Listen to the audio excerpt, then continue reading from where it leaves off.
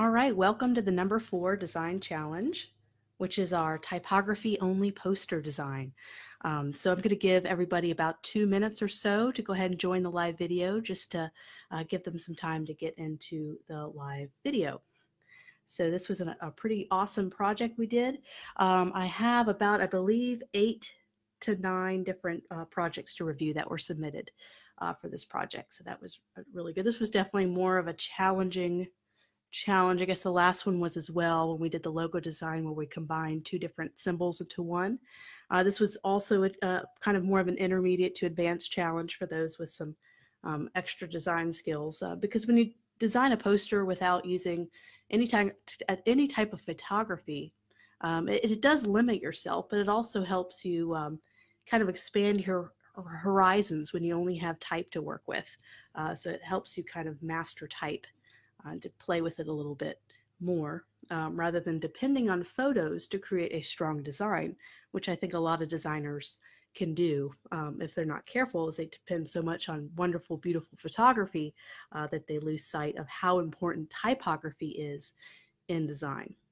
So I'm going to give one more minute. This is kind of the one that I did. I have a share class, and I also uploaded how I did this in one of my Udemy master classes, the next level class, which is my intermediate design course, and just kind of showed people how I kind of created and my thought process and brainstorming of how I came up with this design. So I'm just gonna do another 30 seconds to see. I'm gonna go ahead and refresh my other computer to go ahead and click on the live video, so I can kind of see your comments. So I'm just waiting for that to upload, and then we can begin. There it goes. Okay, so let me go ahead and pop into here. Now I can see your comments. So please say hey if you're here. I know this is not the best time zone for some of you guys. I know I have some people in Australia, some people in Asia, where you guys are sound asleep. It's 4 a.m. So I know you guys can watch this video later and get a lot out of it. So that's great. But I do love the live component of it, where I can have a dialogue with you guys and talk. If you have any questions about anything design related, I'd love to do a Q&A video, just anything design, freelance, how to be a freelance designer, how to get clients. I'd love to do a video like that. So if you have any interest on any of those questions, just please let me know, or show some interest, or message me and say, hey, that's a great idea. I'd love a Q&A time. Hi, Julie. Yay, someone's here. I know it's not the best time zone or time for everybody, but 2 a.m. or 2 p.m. for me works out really well in the afternoon. So, okay, well, I'm going to go ahead and get started as people kind of come in. So I'm just going to go in order. I open these all in Photoshop. I have my red little marker so I can mark some things up as I make some suggestions. So I'm just going to move on down the line. Whoever's first is first. And what I tried to do is I looked at these ahead of time, but not for very long, because I wanted to kind of give you a raw first impression instead of looking at it for a long time and developing opinion. I wanted to kind of give you some feedback based on almost me looking at it for the first time. So I haven't like looked at these for too long, just so I don't develop any kind of certain reactions already. Okay, so Andy, looks like Andy's up next. So this was submitted in the Skillshare class, and I absolutely love what Andy did. This is one of my favorite ones that I've seen. And I love the use of the texture here. I'm going to go ahead and zoom in if I can. That's a beautiful texture. So that was just really well done. And the texture doesn't overpower the design. It plays with it. It doesn't just, it's not screaming at you. It's very subtle. It's very nice. And I love the way he stacked. He has a nice left alignment here. So I'm just going to go ahead and draw a line. Oh, that's a horrible line. But he has a wonderful left alignment here that looks really strong. It's hard to do a right alignment with this, so he did good by sticking with the left to right natural reading of words. And he did this really neat thing where he has this kind of dot pattern on the inside, and I thought that was really clever, as it pairs really nice with this texture, which is more of a classic, picture of a piece of paper that's brought in. This is more of a pattern, so he's kind of mixing a texture with a pattern, and they're both subtle. So none of these are overpowering anything, and so it makes for a nice touch. And I like how he kind of added this little element here in the O. I guess speech bubble, almost looks like a speech bubble, so typography. And so he makes this, the way he breaks down So right now, the way this reads, it's typography is a strange word, but you have certain natural pauses in the word, which is nice breaks in your design. So typography. So he did that not necessarily by leaving the G on the next line, but he left the G there and made it a different color so that you can read this as typo and then graphy. And it has a nice, because if he made this the same pattern here, it would be typography and then Rafi, and it just wouldn't read or roll off the tongue when your brain is kind of reading the design. So that was really nice. I like this interesting font choice. I kind of like how the A doesn't have the crossbar. They call this a crossbar in typography terminology, and I kind of like how it's not there. It adds kind of an interesting flair. And another thing I like about this is it has this really cool kind of horizontal line right here. And what it does is you have this big gaping hole. But what this line does, it helps kind of close it up into a nice square shape. So that was kind of lovely how that line kind of helped bring the eye in and not have this gaping hole there. So I guess if you like what he's done, he's got his little website here. If you go ahead and zoom in for his sake, like Flamingo, I guess check it out if you like kind of his stuff, or if you like, he has an Instagram feed. Okay, so that's really lovely. Thank you so much, Andy, for submitting a project. So I'm going to go ahead and close this and go to the next one. Dia, I don't know if she's here or not. So Dia's next. And usually she was here last time. Or he. I think it's a she. You're a girl, I think. I remember your profile pic, but if I'm wrong, I apologize. Okay, so I can read this right away. Reuse, reduce, recycle. So it's easy to read, so that's excellent. I do like how you, since re is in all three words, you're making it really big and you're using it in 3 instances instead of having to repeat RE 3 times, you're saving space by doing that. So that's very clever. Maybe just one suggestion is I kind of, I would love to see it kind of these 3 on a left alignment. So maybe if I can just kind of take this tool here, I'm just going to unlock my layer, copy and paste. I know this is probably not the best way to do it, but just kind of having some left alignment kind of help the piece have a little bit better alignment and flow. So kind of having it just like this, maybe putting just a tiny bit more breathing space between the E and the other 3 word chunks would be nice. And I do love your use of the different shades of green, how you have the light, the medium, and the dark. That looks lovely. And you might even want to make that one shade darker, or I am afraid that it might, if you do make it darker, it might blend into the black background. So never mind on that one. But I really like this. Very simple. Very simple. And there looks like to be a world in the background, but I just now realized that that's the globe in the background right here. So you might want to either make that more prominent or zoom in on it so it takes up the entire area and maybe kind of bring that globe out a little bit or eliminate it altogether so it doesn't look like it's a watermark or some kind of mistake. But I like it. So thank you so much. Okay.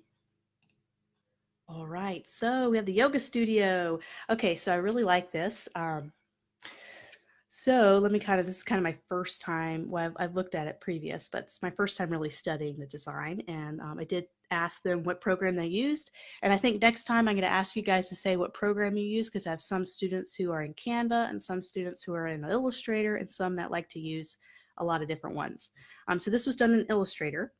And so I really like this gradient transition. This is called a gradient transition. So you have kind of this slow, and what makes it different than just a regular gradient is a color transition, or a gradient transition is a really subtle transition from one shade to a similar shade next in the color wheel. So it's not a dramatic, it's not like going from yellow fading to purple where it's really dramatic. They're next to each other on the color wheel. So it's got this nice fade to it. So I really like that. So I can definitely tell it's a Y. And I love how she kind of uses, let's see, let me get my little pen or my brush. I like this movement down here of the dates. And I like this font. That's a really nice bold font. Really readable, really lovely.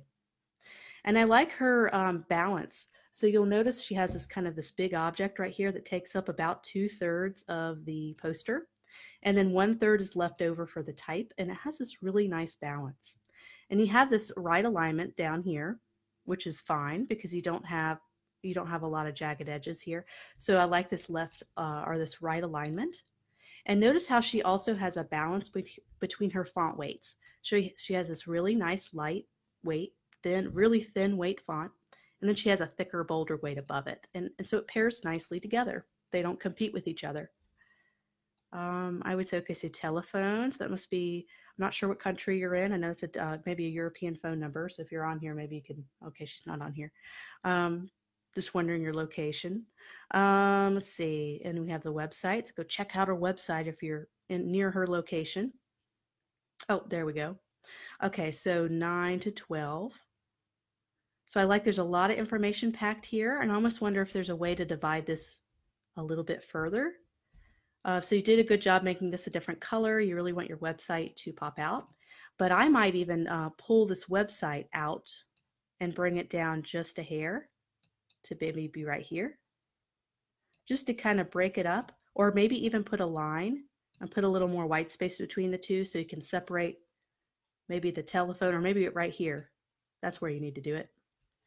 Put a little line here and then bring these group down just a little bit to break up, because you have 4 different lines of type. So that could kind of bunch up and kind of be too tight together. So finding a way to maybe divide this one more in some way, maybe using lines. But I really love this. This is really well done. So awesome. Thank you so much for doing a project, Joanne. Okay, so next. Okay, it's Christy, so I'm not going to save that. Okay, so this one's next, and I think there's 2 different versions here. So I'm going to go over, this is my favorite one. So I think I'm going to go over this one first. First of all, I love the bold yellow, and it's got a little bit of orange in it. It's lovely. This is a great color. Looks awesome, and it looks really great with that kind of that dark gray. So the overall balance and composition is really nice. You have kind of some content right here. But you notice all this generous little white space. Notice how it makes everything look clean and professional, well balanced. It's not pushing all the way out to the edge, and you don't feel like it's just taking up every single space. It's nice. And I'm going to zoom in and look at some of the details. So she kind of, I'm assuming this was done in Photoshop. I mean, she could have done some masking or some clipping masks in Illustrator, but this is probably done in Photoshop. And she has her O kind of behind this object. I know she's technically using a photo, which wasn't allowed, but I still really like this poster and I still want to talk about it. And it's kind of hard to say Porsche without having the car there as a visual. So that's one of those little bit of a challenge by doing a type only poster. It does limit you on what you can do. But you have the O behind here, then the R on top. Then notice how the S kind of wraps around. It's behind the glass here, but it's also above the glass here. So it's kind of got that rich layered playing with the object type effect.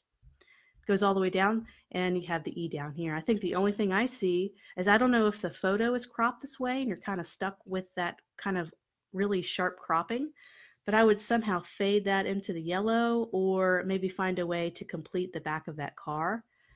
You may be stuck, I don't know where you got the photo, but it may be cropped that way and you may be stuck with it like that.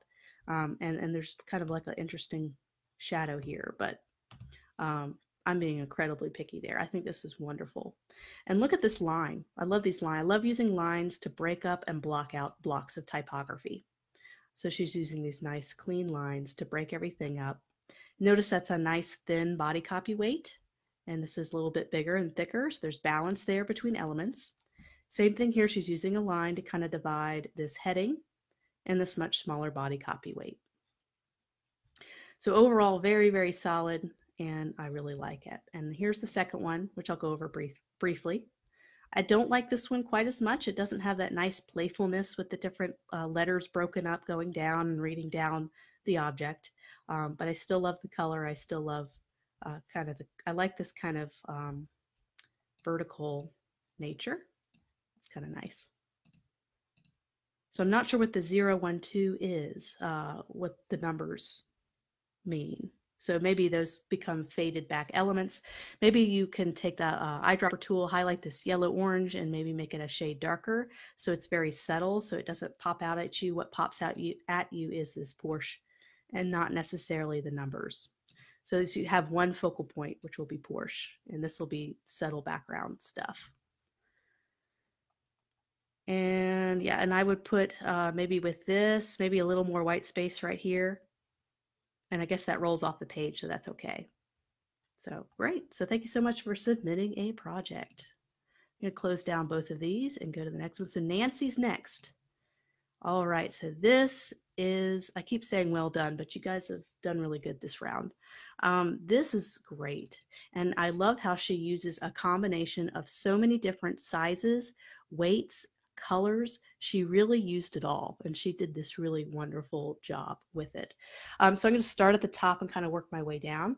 So I really love how she did this W in the white to contrast against the black right here. It's really kind of a nice touch. And I even like how she tucked this little 1915 down there. It's real kind of behind the background, but I like it. And this G, the G of this font is very sexy, the lowercase g. So you have this wonderful curves, loops. It's called a loop right here. And that's just, she really kind of highlighted and accented the beautiful lowercase g in this type. And she made that the main focus of the design. So the main focal point is the G. And this is really the main focal point right here in the middle, which talks about what typeface it is. That's a wonderful sense of having that nice, easy to find focal point. And I love your colors. I love how you paired kind of the cool colors with a warm color. And that's really refreshing. And I like the two-tone here. You have a little lighter tone here and you have a little darker tone here. And you have all the entire alphabet all the way kind of down this way. There's a little bit of maybe some spacing. I know when you do, I know she probably did this in Illustrator and did kind of a stroke right here. And then she went back and put in type into the stroke. And I know sometimes when it follows the line of the stroke, it can kind of have some awkward breaks when you have sharp, like she probably has a line that goes like this. And then the type on path tool, it just has awkward breaks sometimes right there. It's not like a smooth, rounded one. So that's not necessarily her fault. Sometimes you have to manually kind of tweak it. Same here, have kind of a little bit of an awkward break there, but I'm being so picky. This is wonderfully done. And I like the little eye there. So you can have some references. So she did good with her copywriting and references. And I love how she did the type here, how it kind of moves. It's not just a block, but it kind of moves around the curves of the G. So thank you so much, Nancy. This was really, really excellent work. So thank you so much for submitting a project. All right, next is Sandra. Okay, so Sandra. So I think this is one of the first projects that was submitted. So first of all, I really like this watercolor kind of texture. It's really playful. This is a very playful piece. And so I like the playfulness of it. And I like how she mixes different typefaces. She has different typefaces. She has a serif font, and she does have a decorative, I guess this would technically be a serif because there's these little loops at the end, but it's kind of a slab. It's a slab serif. So it's a little bit different than a traditional serif that's up here. So this is a slab, and this is a traditional serif. So I like kind of the font mixing, and then you kind of have an italics here. So the whole mixture of different words and types kind of helps it read less like just a boring sentence, but more of a dynamic piece. The only maybe a little bit of a critique is I have a hard time with drop shadows on dark type. I usually only use it for white type or a lighter type. So sometimes when you have drop shadows on dark, since the drop shadow is dark and it's on dark type, it tends to kind of make it look blurry rather than a drop shadow. So I usually try to stay away from really dark text having dark shadows. So I'd probably just maybe remove it or lighten it, maybe go back and to your transparency settings and cut it in half.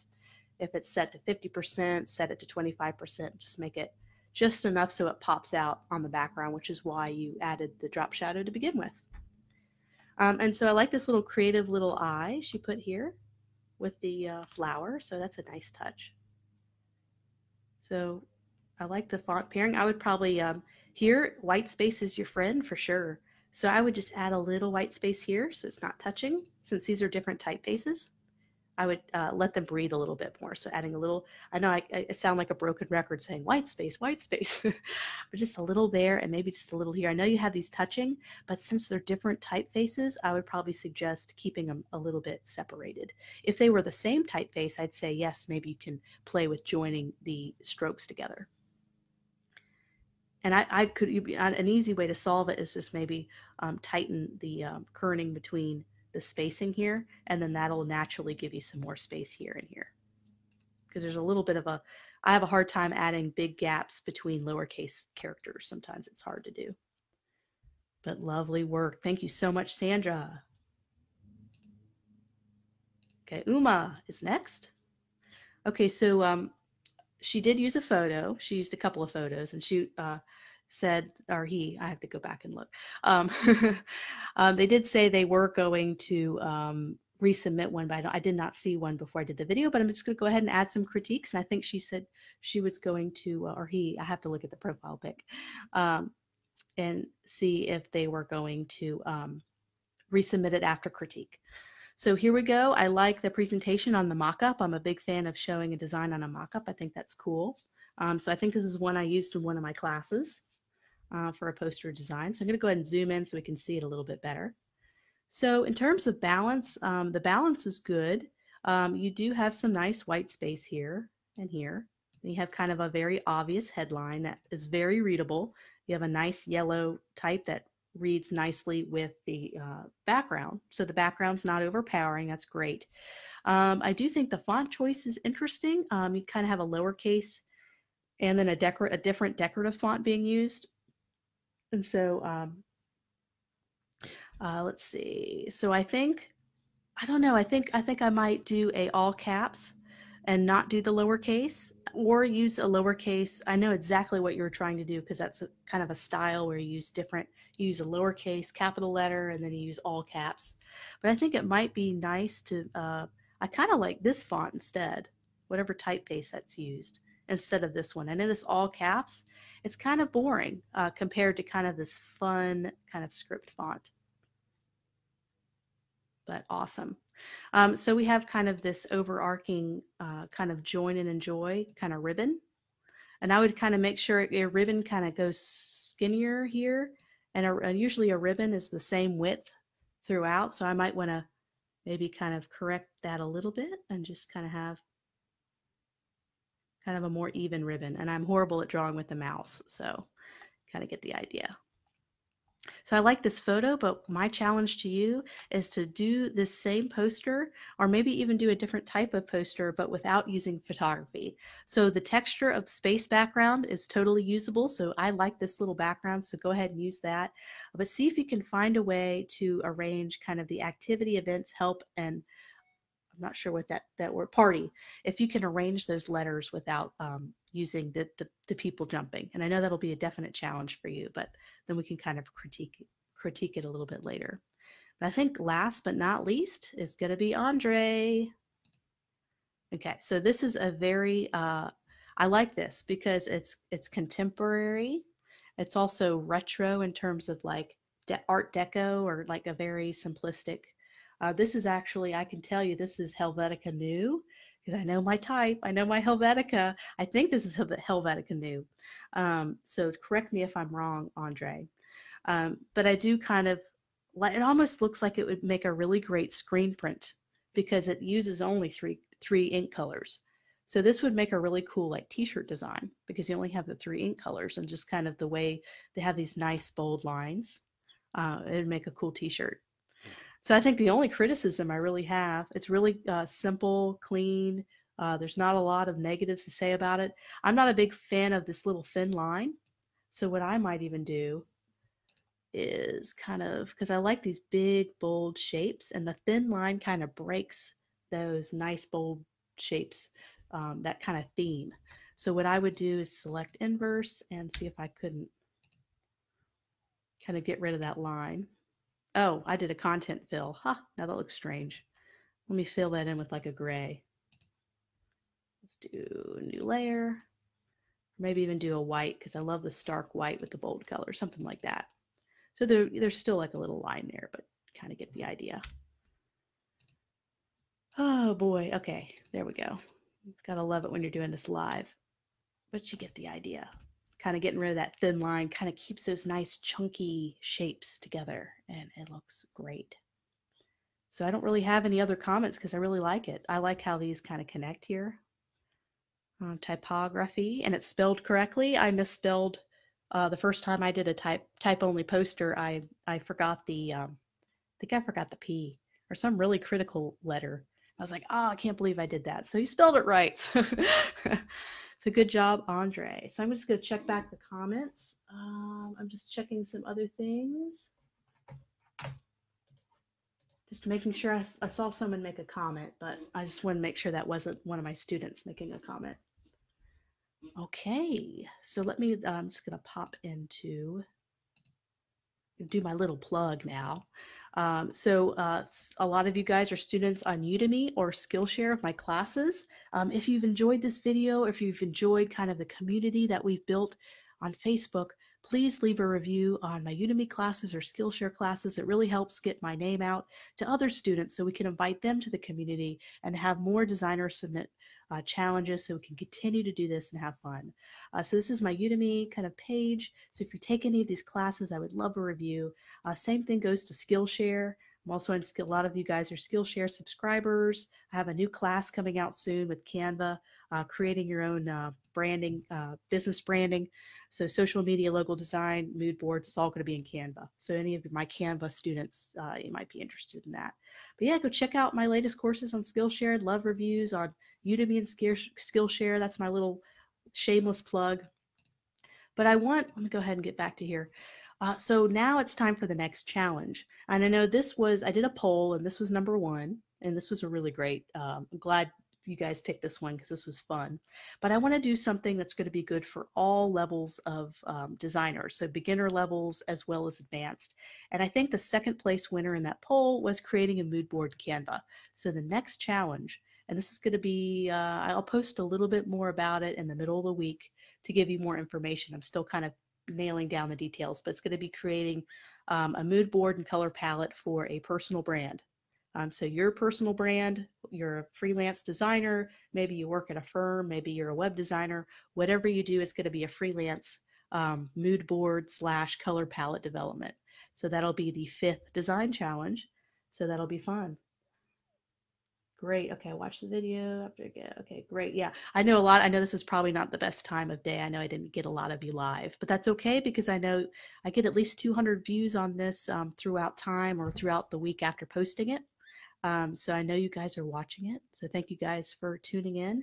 So I'm going to go ahead and check out, and hopefully you've enjoyed kind of the critiques. This was a fun project, and I cannot wait to do challenge number 5. So once again, leave a review in any of my classes if you've enjoyed the video, and I look forward to the next challenge. Thank you guys. Love you all.